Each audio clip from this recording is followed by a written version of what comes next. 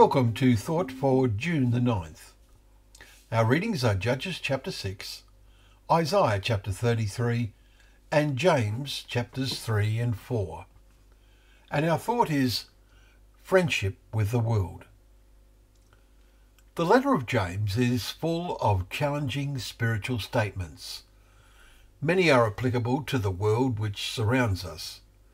James was writing at the time when Jerusalem was about to be destroyed, as his half-brother, our Lord, had warned.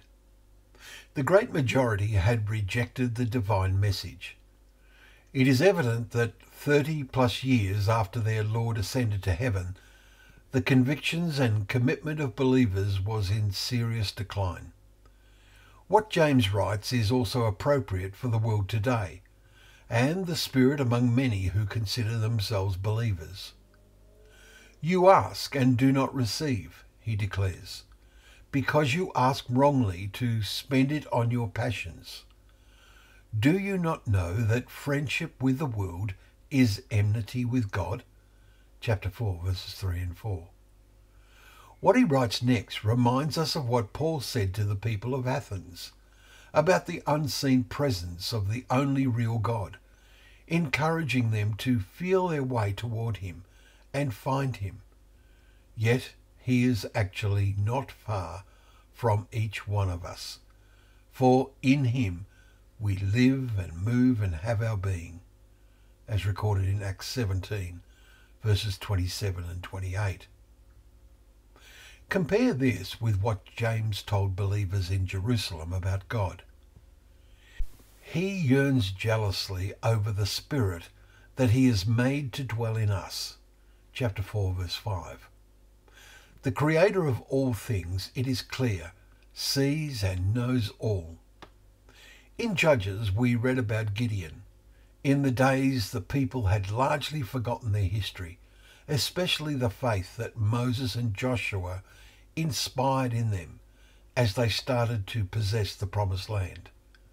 The nation was in deep trouble. Gideon had an astonishing encounter with an angel of the Lord and asked him, "If the Lord is with us, why has all this happened?" Chapter 6 and verse 13. We know the reason. Few in our world will know the reason when our world starts to really fall apart.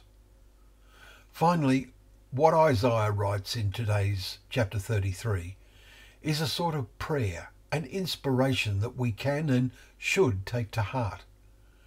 O Lord, be gracious to us. We wait for you. Be our arm every morning, our salvation in time of trouble. Verse 2. We all need to experience friendship.